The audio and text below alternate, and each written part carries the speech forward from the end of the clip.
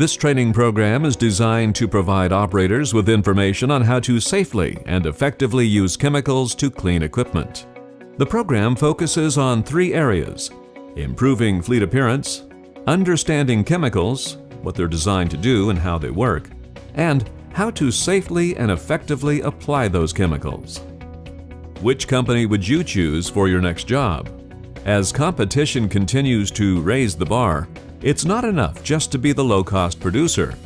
In today's environment, cost, timeliness, service, and professionalism all play a part in securing and maintaining business. As they say, you never get a second chance to make a first impression. When looking at this photo, what's your first impression? Is the truck going to make it back to the shop? Is there any concrete left in the drum? I bet they're the cheapest in town. Poor fleet appearance quickly translates to higher maintenance costs. An unprofessional image, unreliability, poor quality, and increases your chances of getting inspected by DOT. Now what's your first impression? Will you remember them for your next project? A well-maintained fleet will not only result in lower maintenance costs and improved reliability, but will also reflect a professional image, a company that is service-oriented with high product quality. It will also translate to improved driver morale. Which company will you choose? So, how do we get to where we want to be? First, we need to talk about the importance of chemicals in the cleaning process and how they work. Depending on what you're trying to clean or remove will determine the type of chemical you use. Soil types can be broken down into 2 categories: organic and inorganic. Organic soil examples are grease, oil, dirt, road film, and grime. The best way to remove organic soil is to use an alkaline cleaner or a product with a pH greater than 7. Inorganic soil examples are concrete, lime, calcium, and rust. These are generally removed with an acid-based product or a pH below 7. There are other additives that are often included in both types of products that assist with the cleaning, such as surfactants, builders, and chelating agents. Remember, using a product not intended for the right application can waste time, money, and in some cases damage a vehicle's surface. Now that we've talked about some general chemistry basics, let's focus more on concrete removers. As an inorganic soil, the only way to remove concrete is to dissolve it using an acid. There are many acids that can be used: muriatic, sulfuric, sulfamic, acetic, phosphoric, and other organic acids. Many traditional acids like muriatic, sulfuric, and phosphoric offer the advantages of being less expensive and fast-acting, with the biggest disadvantage of being more corrosive and often requiring multiple treatments. Other organic acid types, on the other hand, offer the advantage of being deep penetrating and less corrosive. Their ability to completely dissolve with low corrosion rates does come at a cost, as they are more expensive than traditional acids. As the following video illustrates, traditional acids will quickly stop acting, while organic acid types will continue to dissolve over time.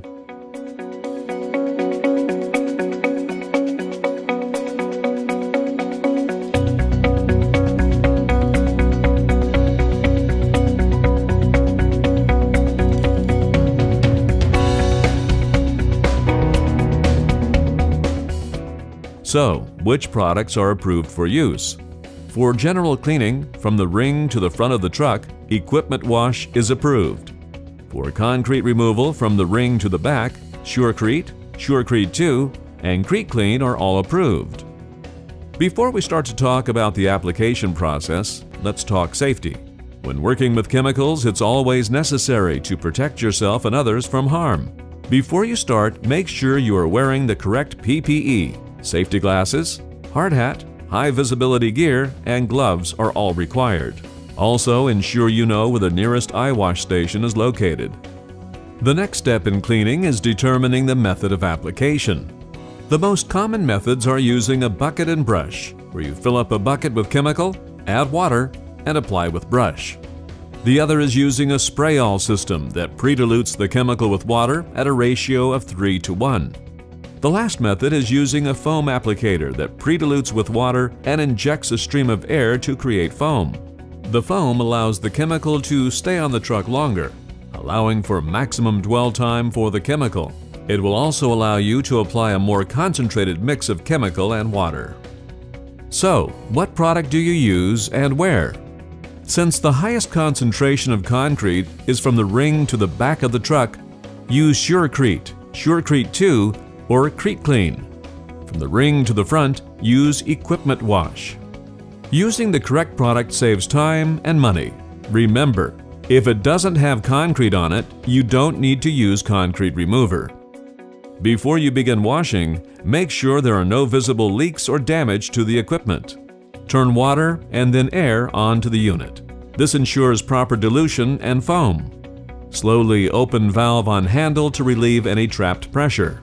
Starting with the heaviest buildup areas around the rear of the drum first, apply with the foamer or spray-all in a controlled pattern.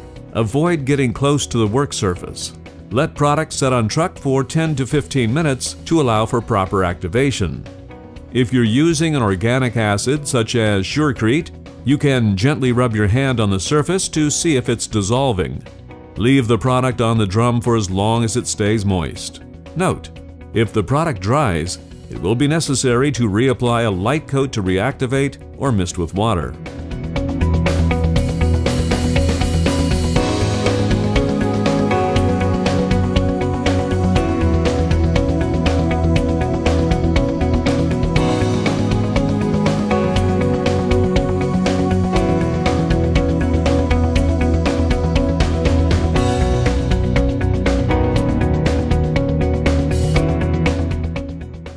After concrete has dissolved and before the product dries, brush it in to remove any additional buildup.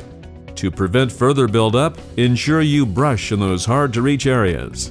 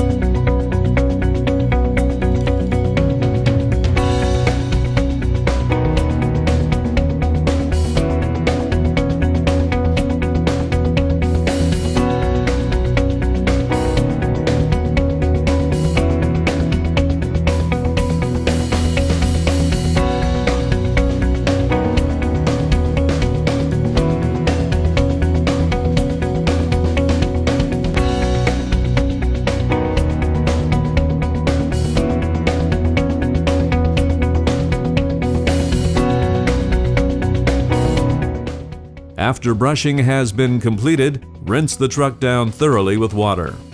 Proper rinsing is critical to ensure nothing has a chance to dry on the surface and build back up.